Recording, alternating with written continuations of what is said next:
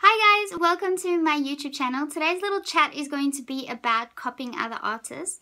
Now, there's a couple of things to consider when you are approaching an artwork. So I am just going to use a couple of examples and then just explain things that way.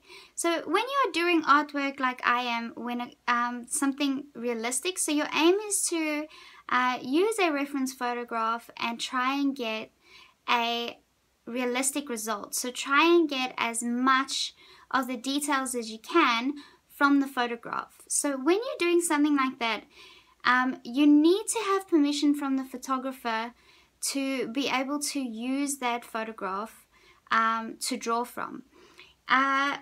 Either that, or you need to pick a photograph that has a royalty-free license on it, and then that automatically means that you are allowed to use that photograph to reproduce your own work and then make a profit from your own work. You cannot make a profit from a drawing that you have made from a photograph if you do not have permission to use that photograph as a reference to your drawing. If a photograph looks a lot like your drawing and you don't have permission from the photographer, you cannot make a profit from that. So that goes against copyright laws.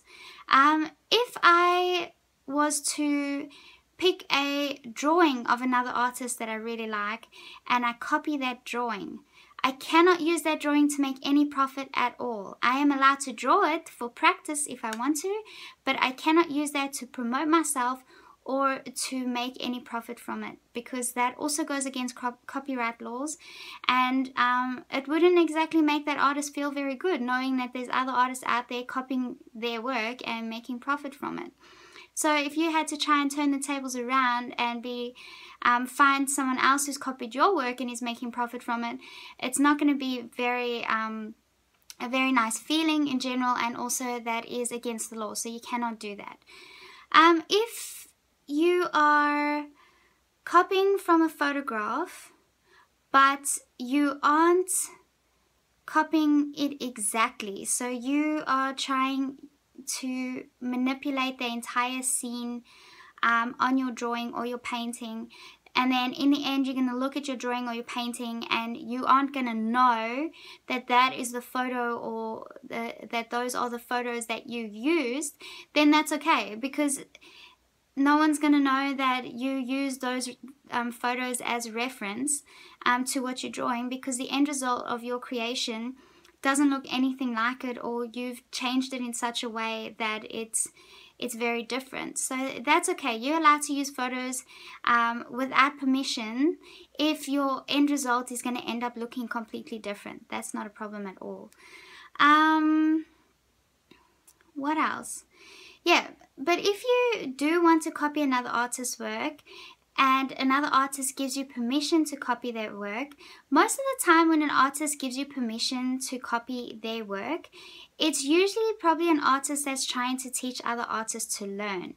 And that means that it's there for practice. It's not there to make profit. So make sure that if an artist gives you permission to draw from their artwork, and you decide that you want to sell it or try and make a profit from it, make sure that you clarify with the artist that you use the reference from before you do this, because you'll probably find out that that is not the reason you have permission to draw from their photo.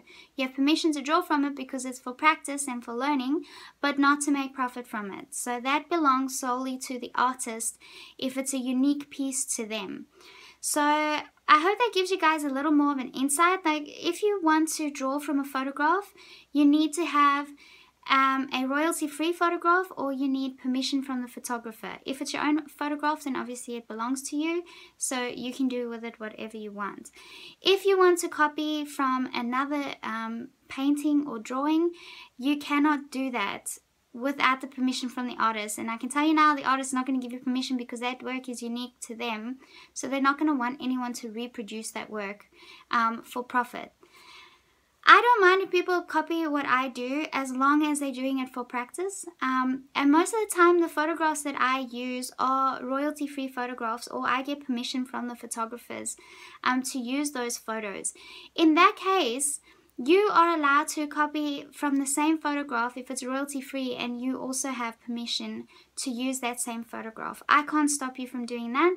Just because a photo, I have the rights to use a photo that's royalty free, that means that you also have the rights to use a photo that's royalty free, and you can also reproduce that work in your own way and make profit from it, because that means you still have permission to do it, even though another artist also has permission to do that. So keep that in mind. You'd like to find photos that other artists haven't used, or get permission from photographers that only allow you to draw from their work. That would be ideal and nice, because then you know that it is very unique to you and that you'll be the only one reproducing any kind of artwork from the photograph. But otherwise, you can just use royalty-free photograph, because I know, like me, there's a lot of artists out there that don't know how to photograph things, or they don't get out there enough to have the opportunity to photograph something amazing. So we have to kind of outsource those sorts of references for ourselves. So keep in mind that if you want to copy something, make sure you understand the permissions before you do, and it's really just as simple as that. If you have permission to use it, then use it. If you aren't sure, then find out, and if you know that you're not supposed to, then just don't do it. It's probably better that way. So I thank you guys for watching. I hope this was a useful little video. I try to say things as quick as possible, because sometimes I know I can drag things out. But anyways, I hope you all have a beautiful day, and I'll see you guys next week. Bye.